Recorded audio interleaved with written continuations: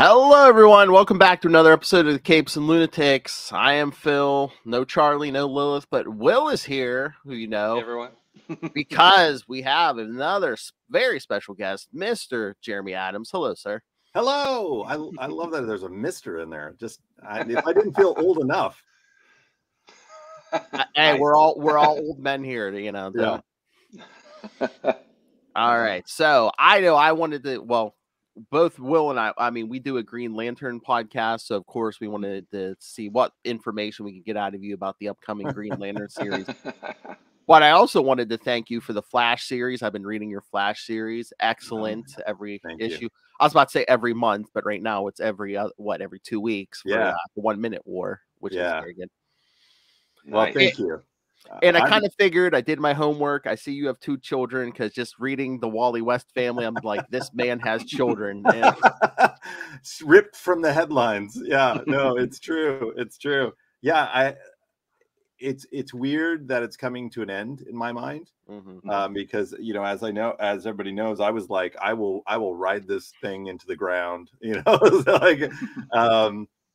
and I had plenty of other stories and things I wanted to do, but them's the breaks. They ain't my toys, Yeah. But I had so much fun. I'm kind of reflecting on the run and the different things that I really got away with. So much murder, there was a byproduct of Warner Brothers going through so many weird hiccups and changes that allowed me, I think, to stay on as long as I was able, and also to just be able to experiment. Because up until about 2 years ago, I had never written a comic, and it was something I've always wanted to do. I mean, don't get me wrong. My father drew comic books, and so that was always, a few of them, not like a lot, but that was always a safe place for him and I to communicate. So it was always something I desperately wanted to be involved in. And it's funny how I came about it the exact opposite way everybody else wants to go about their career in writing, and I was so I remember after the meeting with Dan Didio, where he got a bunch of animation writer names, and we're in a room and he's talking about 5G, and we leave, and I'm just high as a kite. Like I really am just like, oh my gosh, this is it. I've been trying to write a comic for ages, and they're going to let me. This is insane.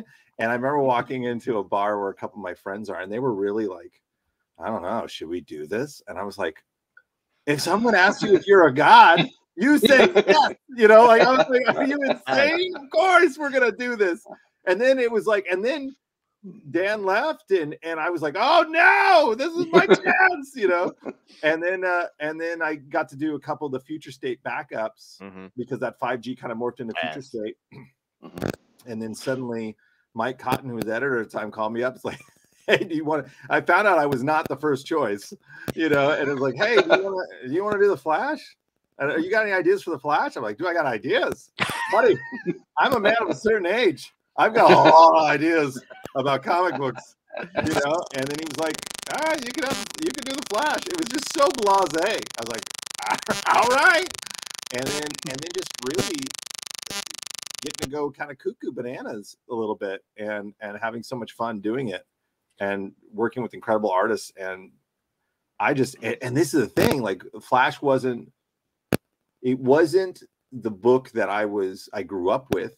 Like I read some of it, but I was reading, X-Men, Hulk, Captain America, Daredevil. I was reading Batman, Detective Comics, a lot of Young Justice, a lot of Nightwing, Robin. The Chuck Dixon editorial office was super cool to me. The Cassandra Cain Batman, all the Birds of Prey, everything by Gail Simone. Like I was deep into all of that stuff, and Flash was there, and I read some of it. I read some Mark Waid. And I've read, if you're a comic fan, you just read whatever's in front of you. And I've read a bunch of stuff. So when I got the job, it was like, oh man, there's almost 800 issues of continuity I got to somehow figure out, and really dig deep in. And I'm so grateful to, Marvel or DC Infinite is great to catch up. Wikipedias are great to, fans have been unbelievably cool, and making, listen, one of the only reasons Harley came back into the book was because fans were just like, you know, where's Harley, you know, in a way. And by the way, I'm rambling. So when you tell me, oh, hey, no. I mean, the people are here to hear you, not us. Yeah, exactly. So one of the things that obviously the way I designed how I was going to write the book was that opening arc was really about me getting used to Wally's voice and figuring out who Wally was for me to write him. And then I kind of expanded it in terms of, well, I want to bring in the kids, and then I want to bring in Linda, and just kind of expand those roles, or expand them in terms of it's me building it out and making it a bigger book in terms of the family orientation of it. And then bringing in Barry a little more, bringing in Jay a little more, and bringing in Max and Liberty. And then it's all kind of like gotten bigger and bigger and bigger, so that by the time we get to 1 Minute War, we're all on the same page. And with Harley, it was like, oh, he's a critical member of this family in a way. And everybody's missed him for a long time. That's the other thing about writing this book that's been so much fun, is like no one's kind of like batted an eye when I'm like, hey, can we bring Eclipso in here and maybe Justice League Dark? Like, obviously I was just throwing characters in, like, hey, what's anybody doing with Power Girl right now? You know, like no one was stopping me with like Dr. Fate or whatever. And I'm like, this is great, because when I was a kid and I picked up a book and there was multiple characters in there, I'm like, oh, this is amazing, you know. So that's kind of, and I felt like, maybe this was just the outside looking in, but I felt like it would help the cohesiveness of the DC universe a little bit, to have those characters interact, and hey, we're all part of one world. We're all doing these things at the same time. And because Dark Crisis was like, it was Dark Crisis and the Flash, like Dark Crisis spinoff books and the Flash, but it wasn't really happening in some other books. And so when I was talking to Josh, and he's like, you can use whoever you want. But I also tied it into like Jay bullying, Roy about his hat, and, Power Girl learning the thunderclap from, or Jay learning the thunderclap from Power Girl and stuff like that. Stupid stuff that I'm just having, like, and then I'm like, wow, yeah, I'm going to put Clarion the Witch Boy in there because, Gregory Wolf is a Lord of Order. Like, and by the way, and if you're new to comics, you're like, what's happening? Like, I don't even know what's happening, But if you've been reading as long as we have, you're like, oh, Lords of Order. Yeah, that's a thing. I was going to say, the biggest compliment, I've been reading Wally West since the early 90s, and yes, good job. It fits right in. I'm never like, oh, hey, what's this guy doing? No, it's right in with everything. And I know I'm a bit of a continuity whore in a lot of ways. Like, yes, like I'm that guy that if it doesn't make sense, I kind of want it to make sense. Yes. And that was kind of some of my plans for later. Was I wanted to fix a lot of things. Like, even by the way, like tiny things, like things that no one else cares about, but I'm sitting there going like, oh, that just bothers me. And mistakes that were made in publishing, like it was like, oh, this was colored wrong. I'm like, we should fix that in continuity. Nice. And again, I'm sad to see you go too. 800 is going to be your last issue, but I see you're going to get to work with Mark Waid. Yeah. So it was funny. Like, I don't know. It was like last year I said, listen, issue 800 is going to come up quicker than we think. When I started, my goal was to make it to 800, and I'm so glad I did. And then, of course, my brain started moving past 800. But for issue 800, I really wanted to be a celebration of the Flash, and I really wanted to bring in all those guys that have made such a big, it's not totally altruistic, by the way. It's like, I want, I've now worked with Jeff, and I know him, and I really like him. And so, getting Jeff on board and getting Josh is up for it. And Josh is awesome too. And then I found out Mark is like a neighbor of mine. He lives a couple blocks away. And the way I met Mark was he was doing a signing at a comic book store down the shop. And it was like a Saturday. And I was just scrolling through Twitter, and I see this thing like, come by, blah, blah, blah. And, meet Mark Waid. And I was like, holy crap. I like grabbed my keys, and like, I don't even know if I said bye to my family. And I was like, I'll see you later. And I'm driving. And I get there and I kind of go, "Hi, Mr. Wade." I'm Chris Farley and that SNL sketch. Like, "Hi, Mr. Wade. My name is Jimmy. I'm a big fan." And he was like, "Oh my gosh, I love what you're doing in the Flash." And I was like, "You do?" And so then we had lunch, and we've had lunch a couple times. And what a super cool guy. And so because I feel like Mark especially, I feel like he's contributed, I don't know if it's the most, but probably the most to the Flash universe. Speed Force, all sorts of familial things, and he's a veteran and I'm a newbie, and so getting able to have lunch with him and hear any war stories or any ideas and like suggestions or whatever is amazing. So all that being said, I was like, oh man, wouldn't it be great to do an 800 with all those guys on board? And at first there was a little resistance to it, I think. I don't know why, but I was like, no, we got to do this, And then it was like, yeah, of course we're doing this. Of course we thought of this idea. Like, well, I don't care. Like, let's do it. We want a big issue 800 with all these amazing Flash writers. But he also, I mean, he must love you, because I know I've talked to him before, and I think he was just under the impression a lot of fans or some of the people at DC didn't like Wally's family, and like you're taking such a good care of them. I mean, he must love, Yeah, it's a weird. When I first started, I always said that Wally was a piñata, and I was like, I promise you, I won't hit the piñata. Like, as long as I'm writing, like, he's going to be okay. And that was kind of the promise that I made up front. And it was very specific because how do you say this? It's a weird thing because we're dealing with fictional characters, obviously. Yeah. And but the way that I think of heroes are they're heroes. Mm-hmm. And I actually, when I come to a comic book, a lot of times, especially as a kid, it's like, I wanted to read about heroes. That's not to say that there's not a place for anything edgy or whatever. I just feel like there's a lot of that. And so I wanted to do something a little different. And I wanted to do something that was going to be very, like, my daughters could read this book.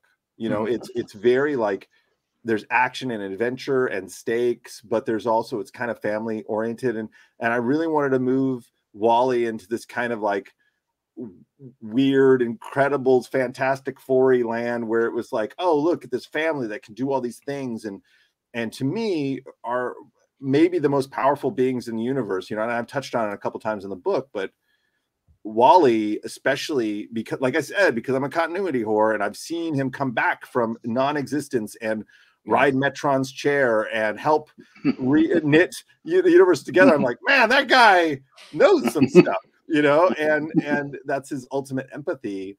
And then his love is grounding with his wife and kids. So, my big goal was to have fun, but also to leave it where I've added more toys to the toy box, and that, people that love the Flash love him more, and they love Wally more, and they love that. And kind of, the undercurrent is like, solidify that you can't kill him again. There's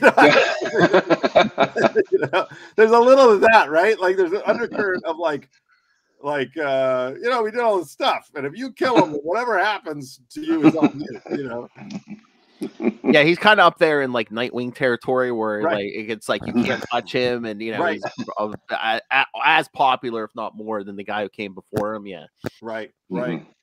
Yeah, I mean, listen, I've had such a blast, and I mean, if you're a comic fan, it's like I've been able to add characters like villains and heroes and intergalactic space wrestlers. Like, I just been able to like add, and I didn't want to do like, here's 1,000. I wanted to do them like every so often, add a character, and that's awesome. I got to add a character to the DC Comics. Like, I'll never see money from it, but I love that.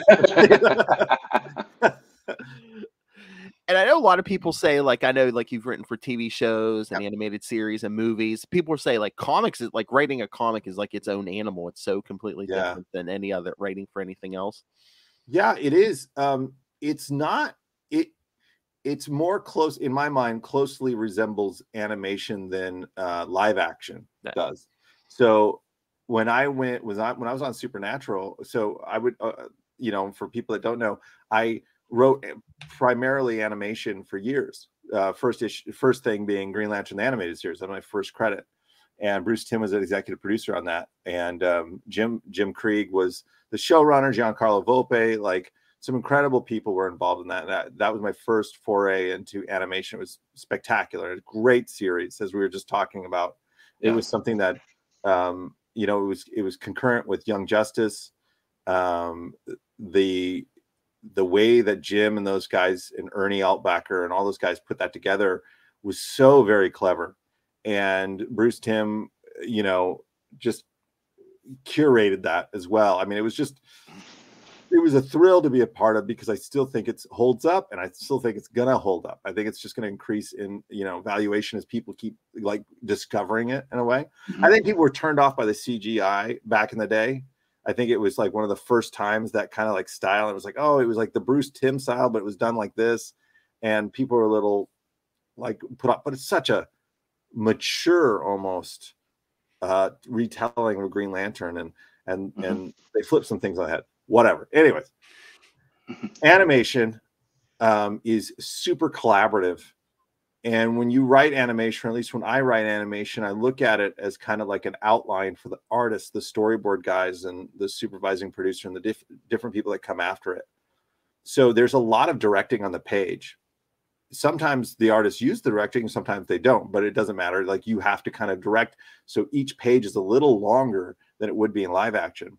And I would oftentimes just choreograph total fight scenes, and like, okay, the camera's going to do this, and you would write certain things depending on who you're working for. But generally, that's been my experience. And then I go over to Supernatural, and I'm doing an episode where there's a huge fight scene, and I choreographed the entire fight scene on the page. And the executive producer's like, "What are you doing?" And I'm like, "What do you mean?" And he's like, "We got a guy for that. Like, don't write that. Just write fight scene." I was like, "Okay, you know, like, I don't know." And so.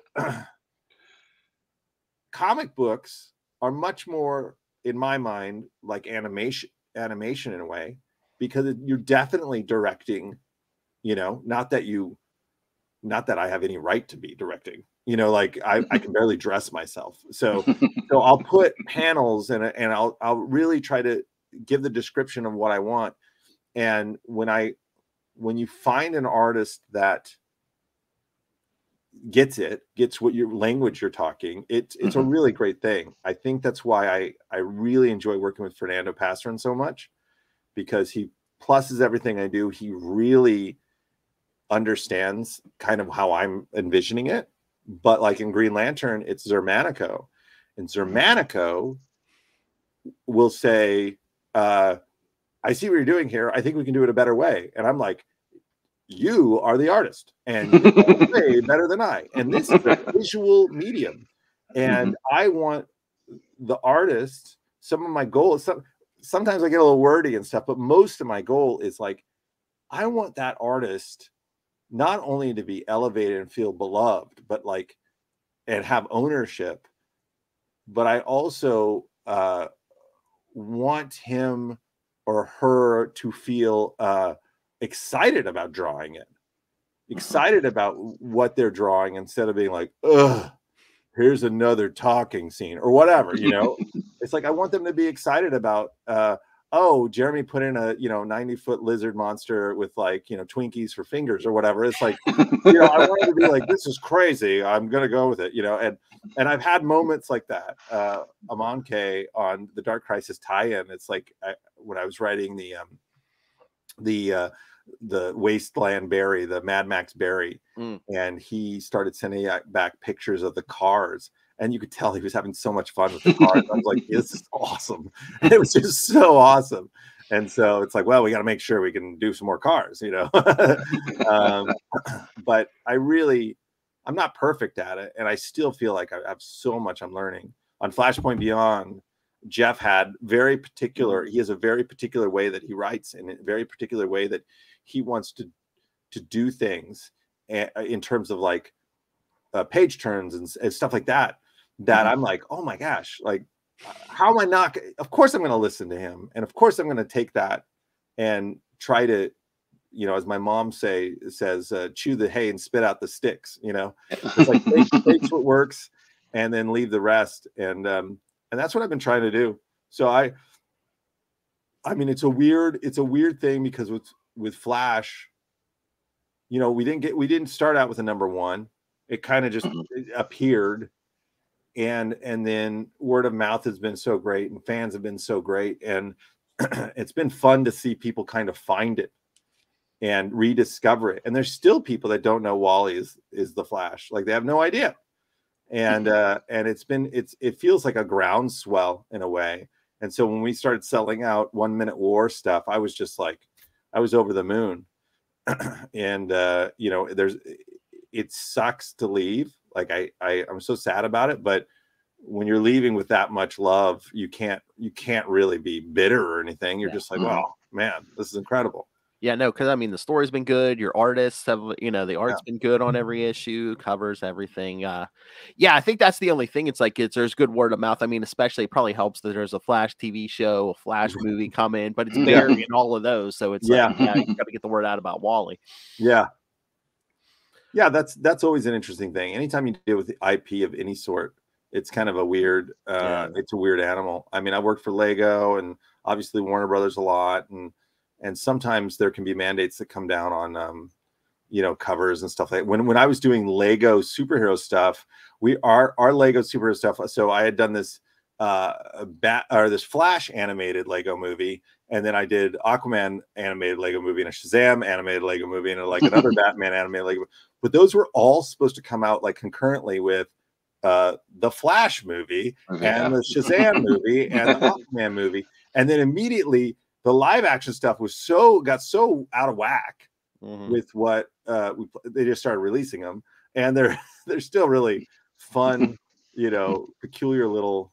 There's one joke that I wish I'm so sad we didn't get in the Flash, Lego Flash one, which was Reverse Flash, who is played by Dwight Schultz Murdoch from the A-Team and Next Generation. That's exactly, yeah. And he's Reverse Flash, and he walls in. The joke was that the Justice League says we have to quit because the Reverse Flash, nobody knows he's bad, and the Reverse Flash knows it.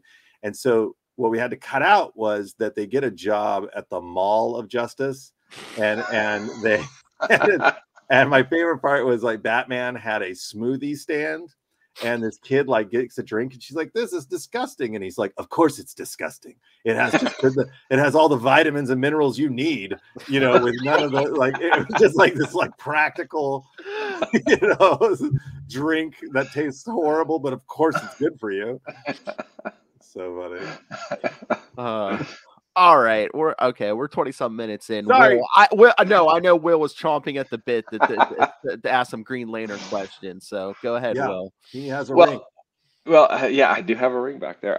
We were talking a little bit about Green Lantern, the animated series, and I'd mentioned that I had kind of my sons. I'm old. I'm really old, and my sons were a little too old for the series when it came out. We did go see the movie together, and were extraordinarily disappointed in the movie. But just like, during the pandemic, I'm like, I remember watching like the first episode or something. Let's put this on. And it stands up so well. I mean, and it's just such a gorgeous series that, I'm like, who cares if it's selling action figures? Why is this not still on? Right? Yeah. I mean, that was the thing. It was like the live action movies did so poorly that they dumped the series, because but we got these action figures, and they're like, we've got a bunch of landfills with Ryan Reynolds' face on it. It's like, because the marketing guys and toy guys, they don't know the difference. They're like, that says Green Lantern and that says Green Lantern, like it's the same thing. It's too bad. I love the animated series.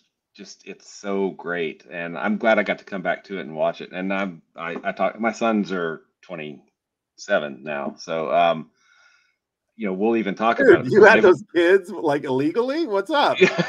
I'm 51, dude. Oh, bro, come on. You don't look it. You put that pearl cream on your face. What's happening? I'm losing my hair, which is why I wear the cap. Why do you think I got a cap on? So. We'll talk about the series now, and it's really great to just, they've come, they're 20 somethings now. They're like, yeah, this is awesome. And, I'm like, I'm old and I'm like, yeah, it is awesome. Let's talk about it because it's really cool. Let's watch it, Yeah. Jim and those guys, like, it's so good. And they would find so much glee in trying to figure out how to turn the knife, and really, and I think that's what's so fun about that series in particular is you're watching the show and and you're thinking, oh, maybe this, like, it looks like it's going to be a kid show. Yeah. And then there's these, like, I mean, the Razor Aya romance, like, subplot is so intense. And then it gets so dark and you're like, oh my gosh, and it's just really clever show. I really, really loved it. Yeah. And you did, so it was a couple episodes in the second half of the run. Yeah, they Jim's my mentor and boss, and he gave me my first shot, and it was kind of this really crazy, God thing, honestly. And I've told this story before, but like the way that I got into the industry was really peculiar. Sorry, this is like a weirdly religious story, but bear with me. There was a Doctor Who group. Because I'm a nerd. It was when Chris Eccleston took over Doctor Who, and this guy was getting bootleg copies from England, and so we'd meet and we would watch it, and that's how I really got to meet Jim. And Jim was like, "What do you want to do?" And I was like, "I want to be a writer." And Jim's like, "I'm a writer." I'm like, "Sure you are." And I remember letting him read something of mine, and he came and he's like, "This is crap, but like the good kind of crap," Like, "Oh, thanks. Thanks for your support," And I had been out here for a long time, busting my butt trying to make a go of it, and doing a lot of assistant work, working at whatever. Anyways, I was at church one day and they gave a sermon on the Moses and the burning bush. And I was like, I need a burning bush. Like, I need something to specifically tell me what I need to do. And my wife's like, well, you should pray about it. I'm like, I don't know. Okay. And I did. And because my wife knows all. And the next day I get a call from Jim and he goes, I know this is weird, but I was praying last night and I feel like God wants me to be your mentor. And I want to put you on my show, but I need you to do this, this, and this. And I was like, okay. And I kind of had to jump through hoops that he later told me he did just to see if I'd jump through hoops. And and I got this job and I turned in the script and I got these notes back and they're really funny notes. It was like, Giancarlo wants to put, like a worm, like a space worm or earthworm in this episode. I was like, what? Like, what do you mean a space worm? And Jim was giving me some really good advice. He goes, listen, if he wants Hal Jordan to have a talking mustache, you're going to write the best talking mustache ever. That's your job. And I was like, okay. So I put the worm in. Second episode I do, script comes back and similar note. I want to put some space sharks in here, like space sharks. Like, is this guy watching like Nature Channel? What's happening? So I write it in. And then I go watch the episodes when they come out like 2 years later. And I'm like, darn it, if those things didn't need a worm and that didn't need a space shark. Like there's something, like he's so visually minded and smart that he was probably like, it needs this thing. Whatever this thing is, it needs it. And he knew better. And that was my first taste of the reality of a collaborative medium where you really have to trust the people involved in it. And when they say, hey, I feel like we need this thing, you need to look at that and see if that's true. And as a writer, especially at that level, you don't even have to see if it's true. You just go, you got do it. Yeah. Nice. But yeah, that's how I got my start and it was with Green Lantern, and I had a pretty extensive collection of, it was John's and Tomasi's. It was like Green Lantern Corps were such good companion pieces. Oh yeah. And I love that. Those two at the same time was just really, really cool as it led up to, all the the different colored things. And, you know, it just expanded in this giant space opera. But at the time, it was really cool. I love Guy Gardner because I'm such a Justice League International fan, and he was just such a jerk, but I loved it. And seeing them in that series make him a pacifist for as long as they did was just insane. It was just insane. It's sort of like in Marvel when they took the Hulk out. He's at Planet Hulk for like a year or more, and I was like, this is insane. Like, you know, but with Guy Gardner, it was just hilarious because he was gone. I mean, he was such a nice guy for so long, and then he comes back and he's a super jerk. And I'm like, this probably my two favorite covers of comic book is the one with Guy or Lobo over Guy, and the next one is Guy over Lobo, and I'm like, that's it, you know? Yeah. Nice. Getting hit on the head. He's like, yeah. So good. And I remember reading, it was like, I don't know if it was the first couple issues, but when they see the Rocket Reds, and he starts singing the Star Spangled Banner as he goes off, and he's just like wailing on. I'm like, hell yeah, Guy Gardner! You go show them commies. Like I was like, this is awesome. You know, Blue Beetle is Ted Kord's like, where's Guy going? You know, it was just so funny and so weird, and I love that. But Green Lantern, I'm back to Green Lantern. It's like this interesting thing because they you know told me that I was going to be off of the Flash, and then they asked me to take on Hal Jordan Green Lantern, and they kind of had specific things they wanted to kind of adhere to in a way. They like want him to be much more like on Earth and a couple other things, and again, I'm like, yeah, but there's got to be a reason. You know, the DC nerd brain is like, well, there's got to be a reason he's on Earth. You know, this must make sense within my continuity in my brain. So I started like coming up with what I think is the story, and I said, hey, I think it should be this, and Paul was very, you know, amenable to it. And then you have Zermanica, who just everything he draws is amazing. So I think with the Green Lantern, the thing, I guess the thing I'm worried about and I'm excited about is that it's monthly. So this story is going to unfold. It's not going to be like, and this is why this is, you know, Sector 2814 is quarantined. And so I'm worried about that. I'm worried. I both need to have the patience to unravel that slowly, but I'm also a comic book guy who's like, all right, let's go. This is, you know, this is $5 a book, and we're 6 months in. I need answers. Like I don't like that. I don't like. It's been a year and we don't know what's going on. Like that's not me. That's not what I want to do. I want to tell a story in the length of time that I can, but not make it so long that people are upset at me, and so I can get on to other stories, get on to fun stuff. I really enjoyed kind of finding the Hal that I want to write, and he's very much like a cross between,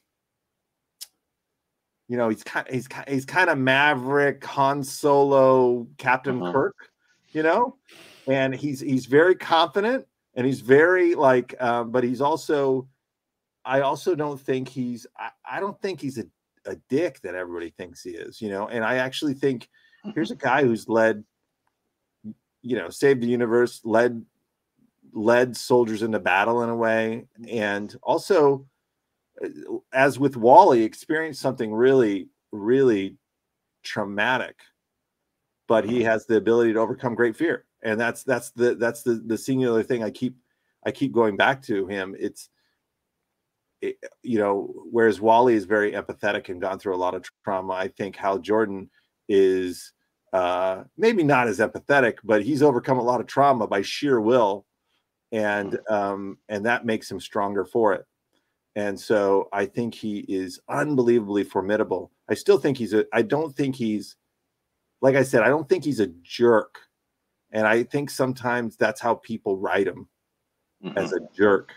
And I don't want that to be the case. I want him to be charming and nice and, you know, Don Johnson from Miami Vice or something. I don't know. I mean, just cool. You want him to be cool. You want him to be the guy that, like, when he's talking to Carol, he's super confident about it. And not like, I mean, maybe my favorite movie is probably Big Trouble in Little China. So I'm not going to say he's Jack Burton level, but like he's that certain type of confidence where it's just like, you know, it is Hansel. Like I'm other men, you know, it's that, Yeah. it's that kind of like, you know, and he's experienced something that we're not going to know right away.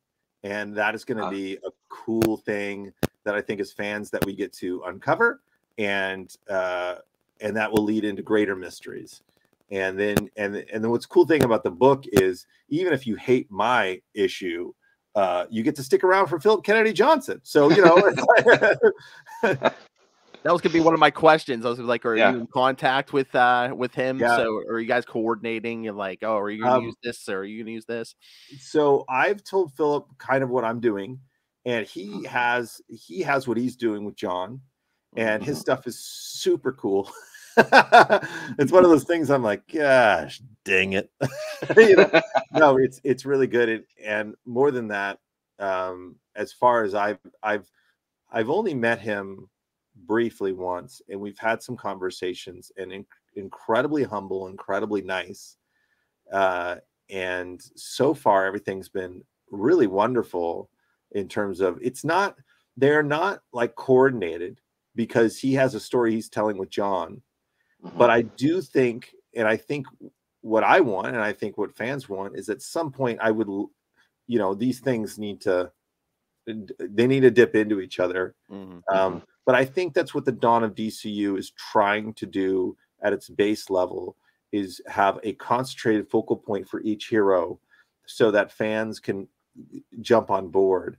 I think the last couple of years, and I don't want to lay the blame at like DC's fault, but Warner Brothers has been like, blah, blah, blah, you know, so I think there's been so many editorial changes and so many, like, you've seen the reports about the layoffs, and it's like, you know, there's a skeleton crew manning this big ship, and people are trying to figure it out. And I have to give huge kudos to Josh Williamson, because he really, you know, the Dark Crisis, I think was the result of him trying to pull, he's Spider-Man in Tobey Maguire in front of that, you know, that subway. The train is like, you know, I think there's some of that there.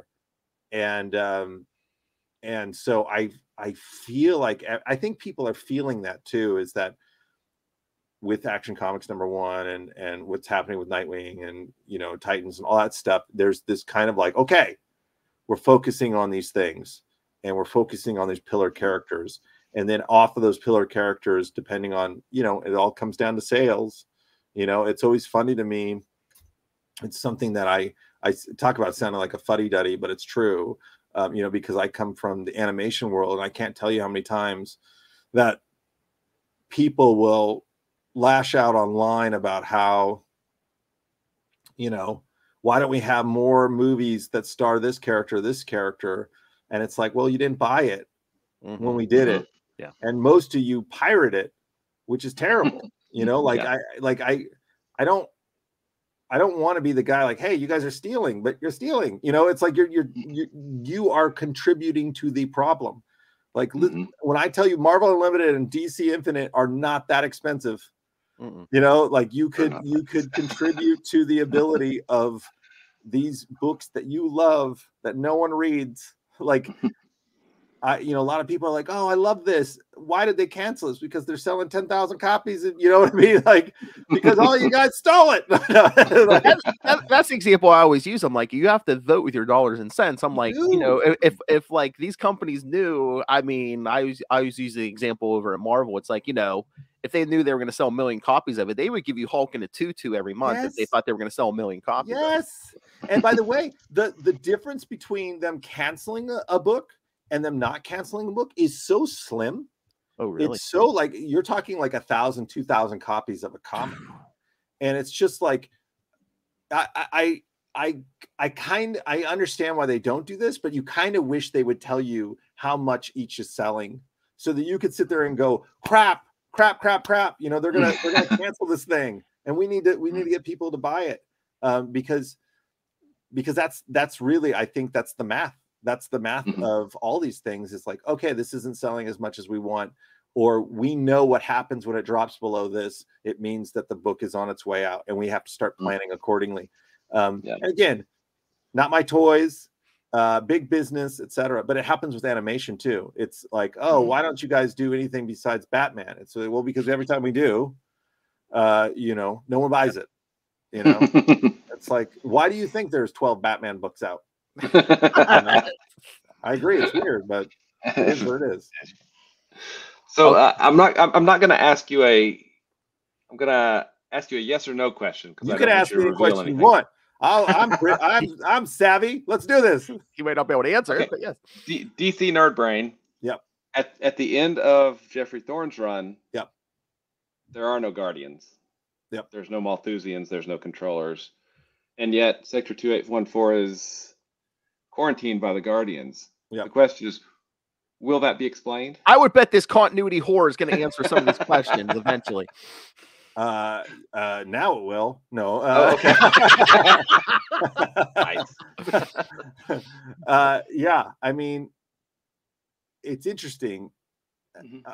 Like what you just told me, there's a certain amount of me trying to figure out what the continuity is, even in the Flash, and I get varying answers. So well, it's kind of hard too, because there has been no Green Lantern series for like a year now. Right. Right. Yeah. Right. But what you said is like, that's the type of thing that gets me thinking, you know. Yeah. And it gets me going like, okay, this is interesting. Like I want to, it's exactly what I said. I don't like the holes. I want to make sure that things are filled in. And I also don't want to step on other creators' stories either, you know, because I think that Thorne probably had a bigger story that he was trying to tell. And so, you know, those are also conversations. It's like, oh, okay, I got to fill this in somehow, but I also don't want to step on somebody's toes. And listen, I'm still wondering what happened at the end of Millennium when the Zamorons and, you know, disappeared, and there were these characters that were supposed to be really important. Like, you know, like there's stuff that's still lingering. So Phil and I do Sector 2814 podcast, and we're rereading Green Lantern from 1990 up. Holy cow! And yeah, we're pretty so much we're up to what, like 160 right now. So we're like at the end of Judd Winnick's. Okay. Yeah. And the Zamarans show up, and we're like, hey, what happened with this? Because Nerd Brain, we're like, they came back, but then where are they? We don't see them again until you know, Rebirth. So I'm with you, man. Exactly. Oh, okay. Never mind. That brings up a big question. All right, I don't know if you can answer this or not, but are we going to see my favorite Green Lantern, Kyle Rayner? Not immediately not for me right now. I got so much of the when is Kyle going to hang out with Wally? Oh yeah. And I very early on, like, hey, can Kyle hang out with Wally? And they're like, no. You know, really? It's like, fine. You know, there's not yet. But that's what I'm sorting out a little bit. You know, because I also want people to follow it. You know, I also want people to understand what's going on.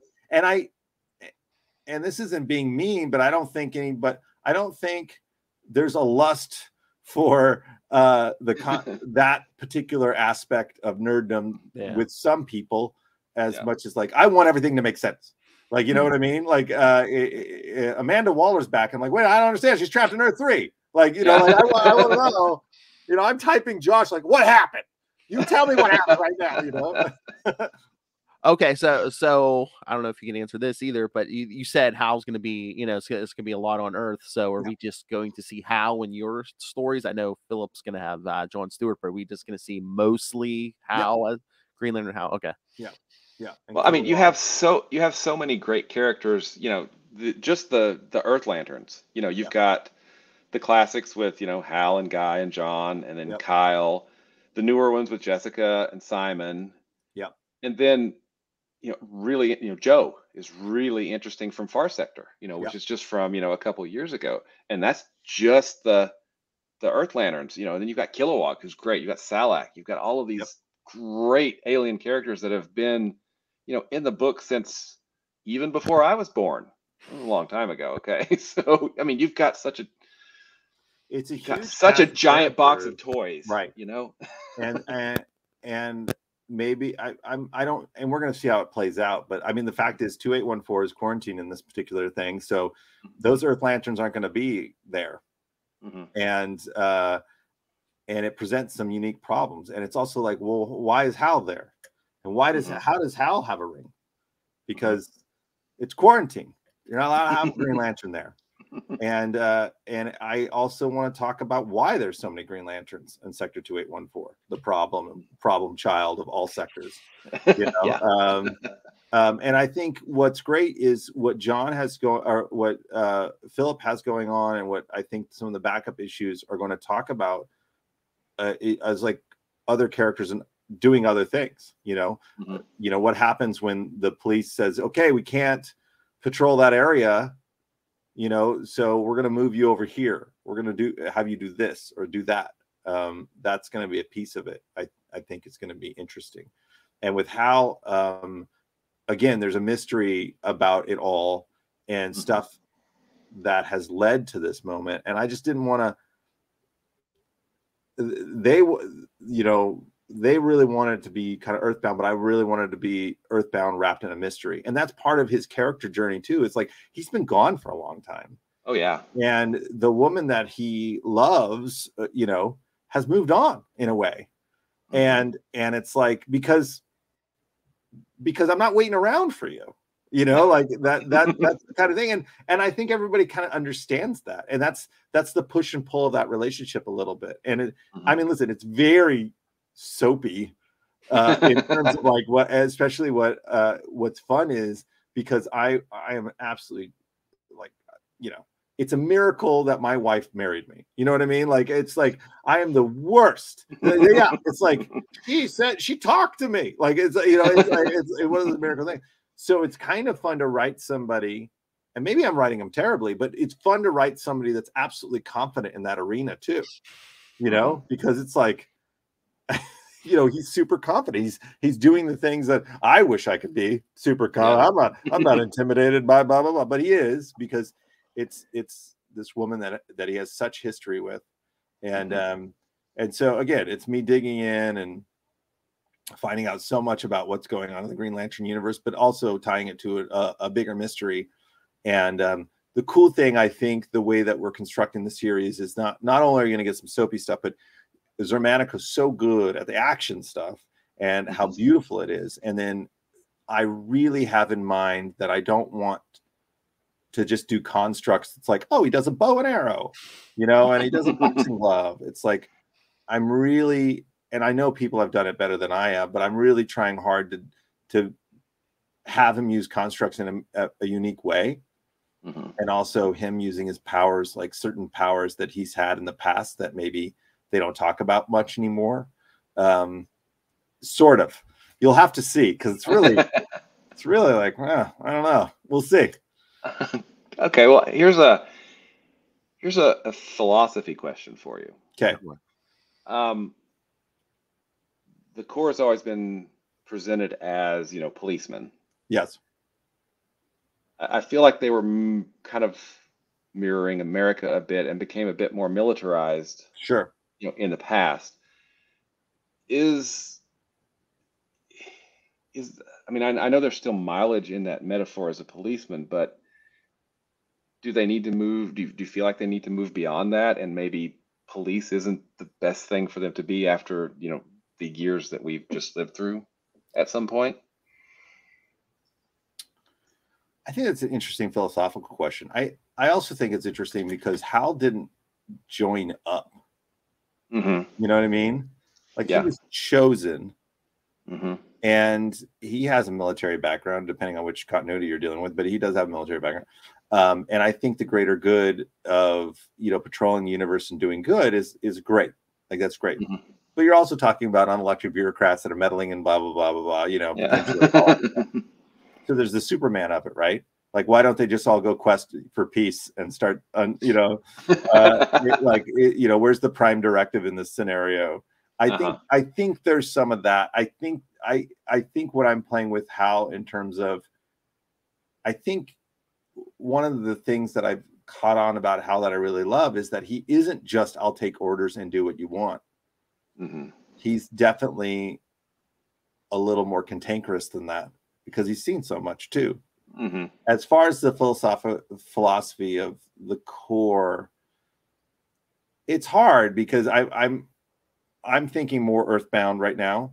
Mm-hmm. And I know at some point I'm going to be thinking about the core, and I'm in a different sense, because I'm not one of those people. I do think that, police are a valuable, important aspect, but there's also regulations and all sorts of other things involved in that. Mm-hmm.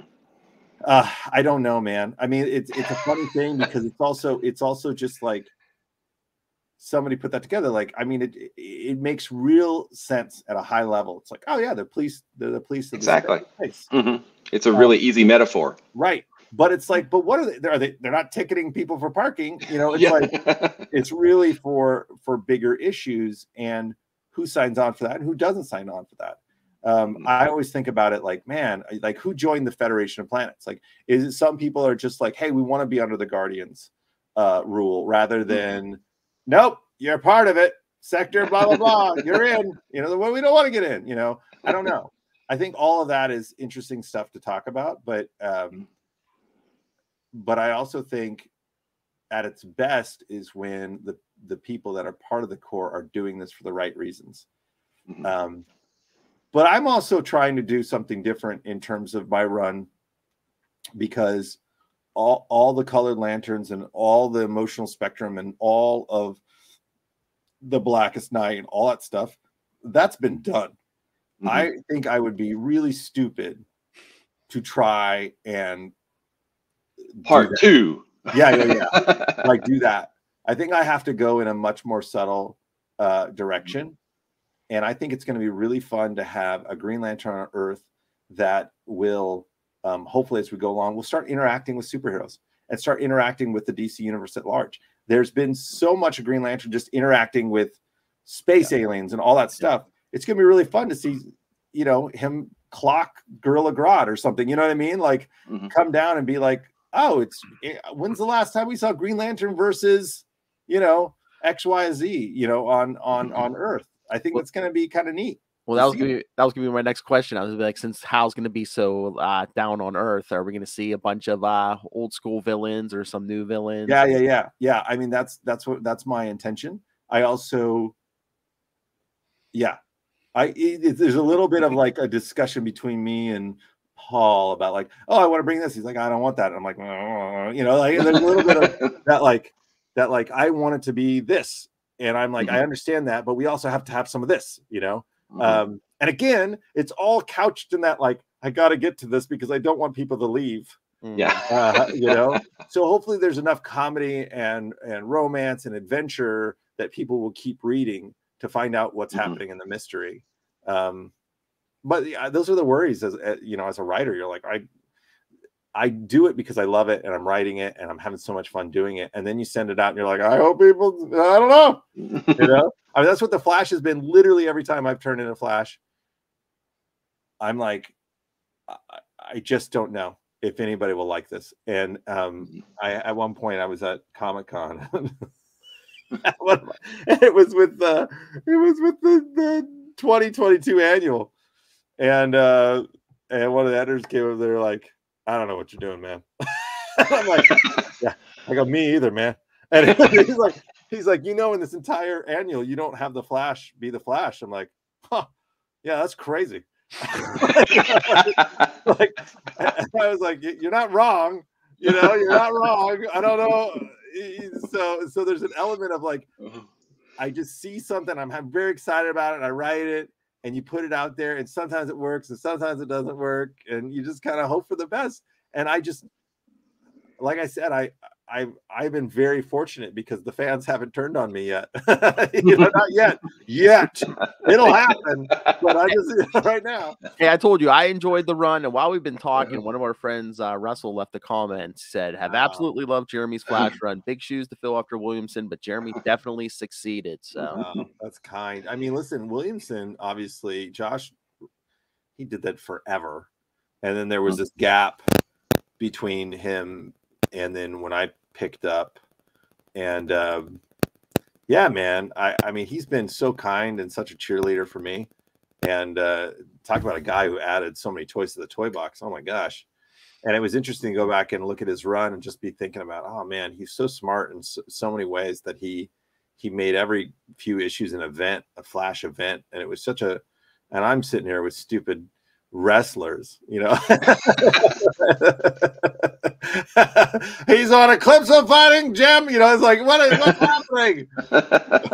Like Dr. Fate is like, look behind you, turn the book upside down.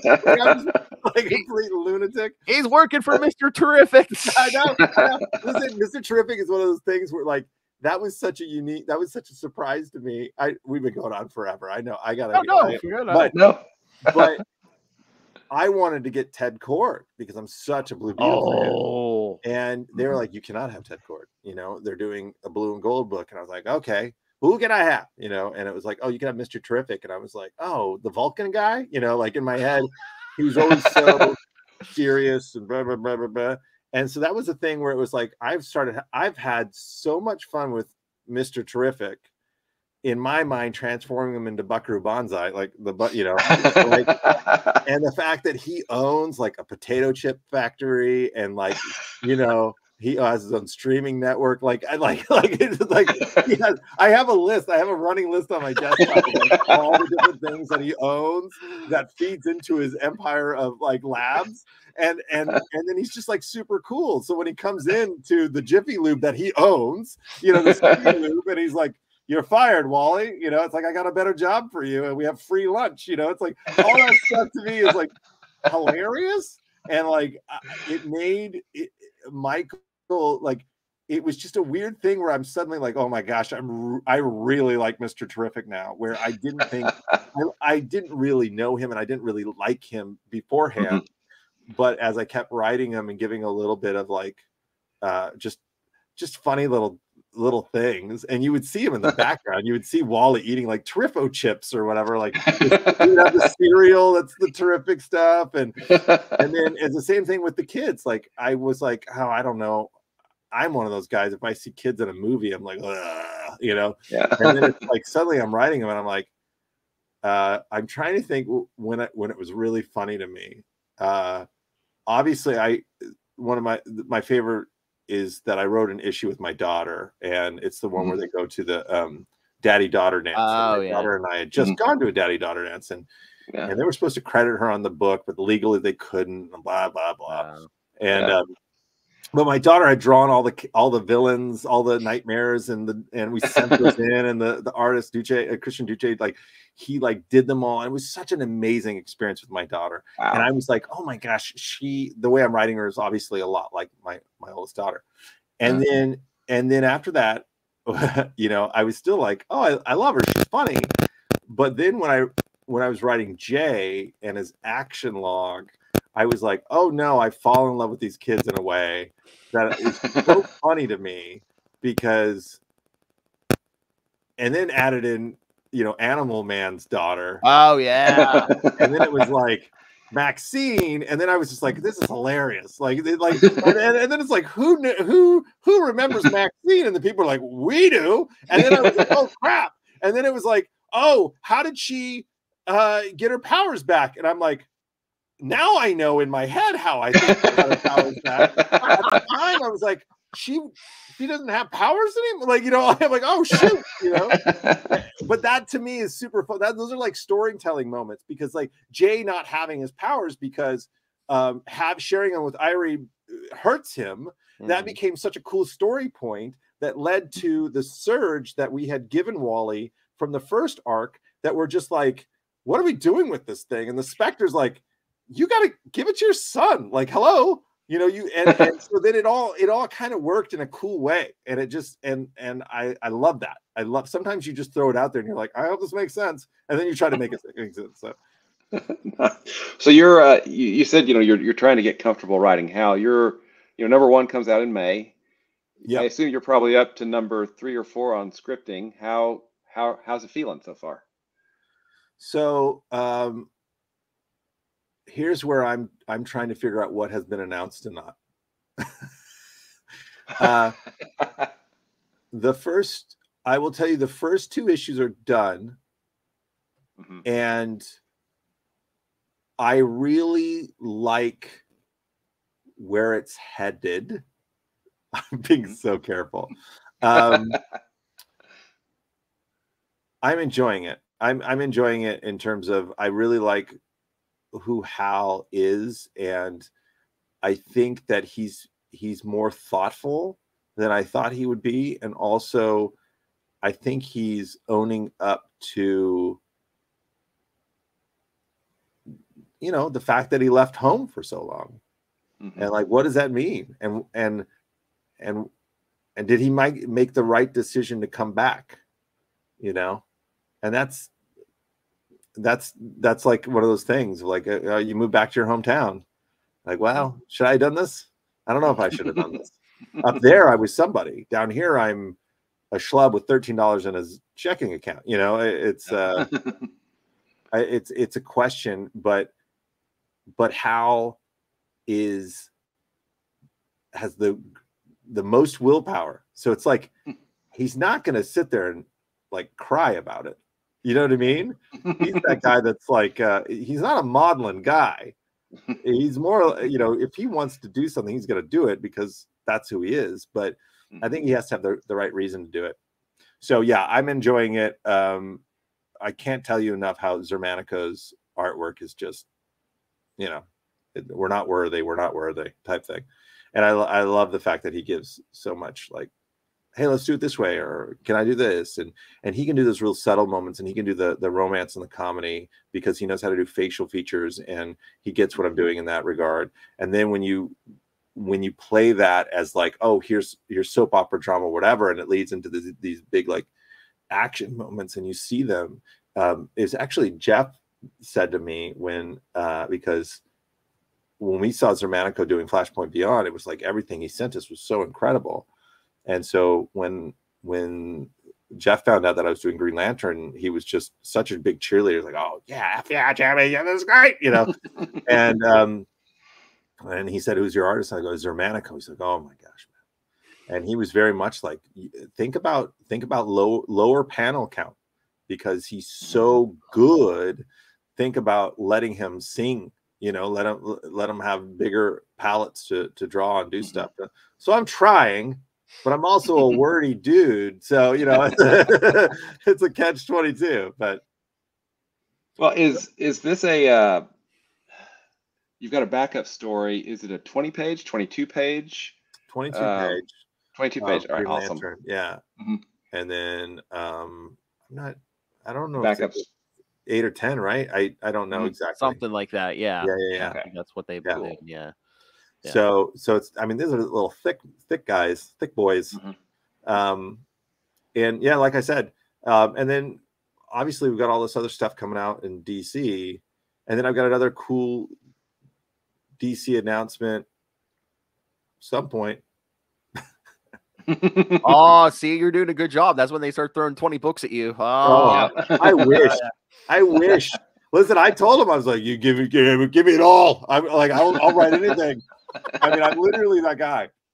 It doesn't matter what they want to write. And the funny thing is, it's still not like my bread and butter. The things that I really love, one of the things I love about DC Comics, and it was one of the reasons that I got Batman Soul of the Dragon, the movie I did with Bruce Timm, and the Mortal Kombat movies, the animated movies, was because I would not shut up about martial arts, but specifically DC martial arts. And I love DC martial arts. I love their, you know, Dixon kind of started off, Gail Simone picked it up, and there's such a cool, rich just awesome characters, whether it's Sensei or Bronze Tiger, Richard Dragon, or all those things. And then, I'm a huge Cassandra Cain fan, and it's like, I would love to get my hands on that toy box because I love that stuff, Nice. Next 6 months is gonna be announced. He's writing a bat book, kids. Oh my god! I mean, they are not stupid enough to let me into that arena. I'd be like, you can't get me out now. It's so funny. And but the other piece of it, the thing I didn't know I wanted, and the thing that I didn't know that I'm excited that I love as much as I do, but of course I love it because I loved Young Justice. I love when Jeff was writing. I love when Peter David was writing it. I love younger superheroes, obviously, because I've been building out those characters. And I announced on my Twitter that issue 797 we're going to have Super Sons in that issue, and I'm like, I like desperately want younger superheroes because they don't exist really anymore. And I would love to do some kid-centric thing too, because I find it hilarious. And when I did the Super Sons movie, I had such a fun time writing that Super Sons movie. I was like, oh my gosh, I wish I could write more kid stuff. Okay, next question. What is the going bribe to get drawn into an issue of Green Lantern with us meeting Hal Jordan? What's funny is I have an idea for fans that is going to be kind of my version of the no prize if I can get it off the ground, and if I last long enough. You know what I mean? Like if the book lasts long enough, then I will implement it. But I have to get to that. That might be a good backup rather than just sticking people in. Oh, here's a page from the Book of Oa, kids. Yeah, exactly.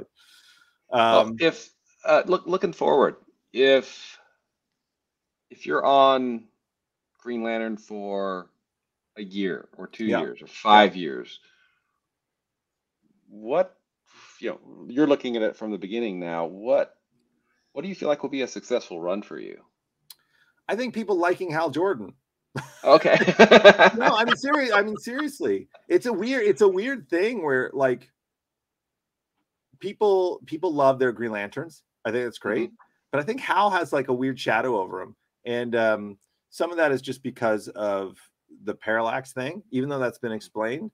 But there's a certain element of like, I don't think at the time that he was written, he was a little bit of a cipher for whoever's reading him, and he was a little bit larger. He was just great. Oh yeah, this, that, and the other.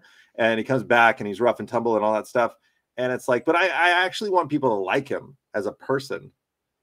And that to me would be successful. It's like, oh, I really like Hal now, rather than Hal. There's a little of that, right? There's a little bit of people like, I like Hal because he's the greatest Green Lantern. It's like, yeah, I get that. But like, if you try to nail them down on his personality and stuff, it's harder. It's harder to nail down. And I want people to really like him as a character, like really like him as a superhero. I'd be like, oh, remember that time that Hal did this thing and he saved these people and he did this? And it's like, yeah, he's super cool, because sometimes he becomes a butt of a joke where there's like All-Star Batman. I think it was a great gag where they painted that entire room gold and they were like making fun of him. And you're like, oh man, that's messed up, And it's like, they do that sometimes. But his secret power is that like, he the ring didn't come to Batman. You know what I mean? Like the ring came to him.